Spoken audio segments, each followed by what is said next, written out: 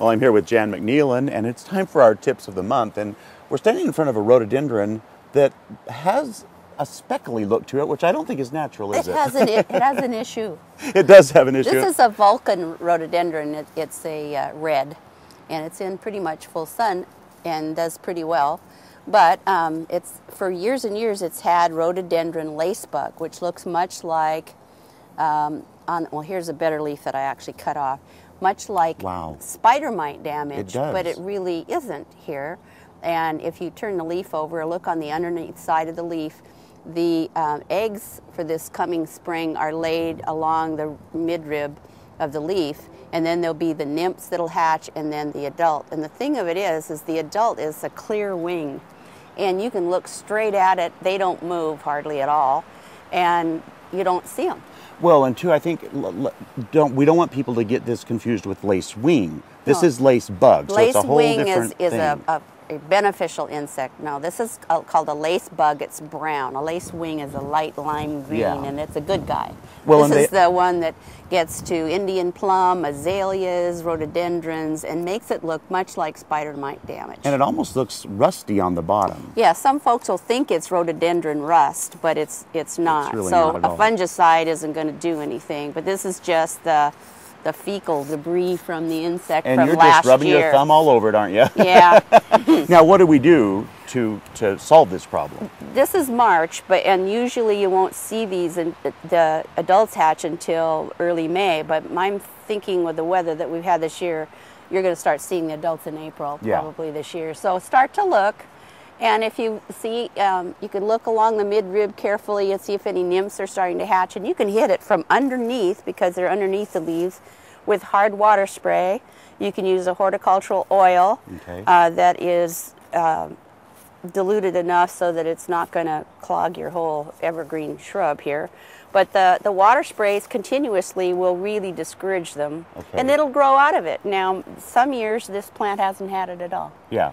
It just grows out of it, and they're not there. So, and you know, once a leaf is damaged, it's like a human skin. Right. It's going to be damaged. You're going to see that damage on that leaf until it drops off. There's nothing you're going to do. And this is not going to kill the plant. Number one, you could have it, and it's not going to kill this plant. Okay. It's just knowing what it is if you don't like it. Now, you have a Mahonia we're going to talk about too. I do. I'd like to go out and back and show you. All righty. Well, now, Jan, here we are in front of a really stunning Mahonia. It looks a little different. What kind of this is this one? This one, I believe, is a Mahonia lamarifolia. Really beautiful. Now, why did you bring us to show us this? The reason I did is that the blossoms are starting to fade here, but we've got some pictures to show you that are from earlier. I took them on the 2nd of February, and it actually starts to bloom in January. And our hummingbird feeder is right here next to it.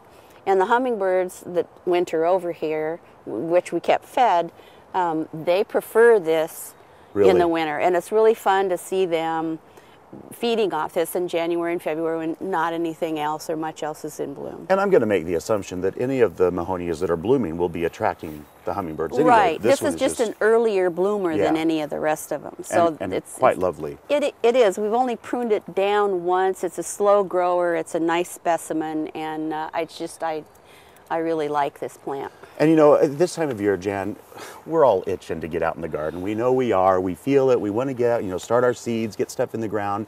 But you have a thermometer there, and we're going to try to show people that it's still pretty chilly in that ground. Well, those days when you go, yay, it's going to be 54 today.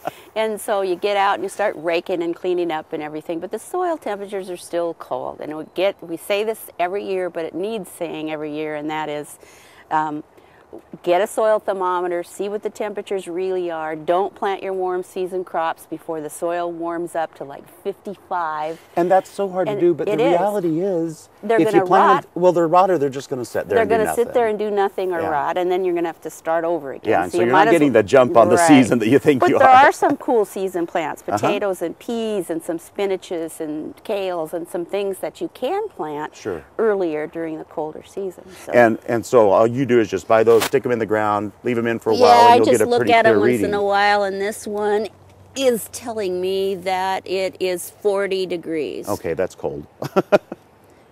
And it actually has been fairly warm It lately. has, yeah. Last week So was it's kinda been warm. less than that. So I would wait until it's about 50 before I started thinking I could put marigolds, or Yeah. 55 even, in the ground. Yeah, so even if you're Tomatoes. itching to get out in the garden, you might want to use a little precaution Yeah. and just reel it in a bit and do some planning and some dreaming, because this is the time of year when we all want to get out there. Jan, it's always a pleasure. Thank you so much for your tips, and we'll see you next month again. Alrighty.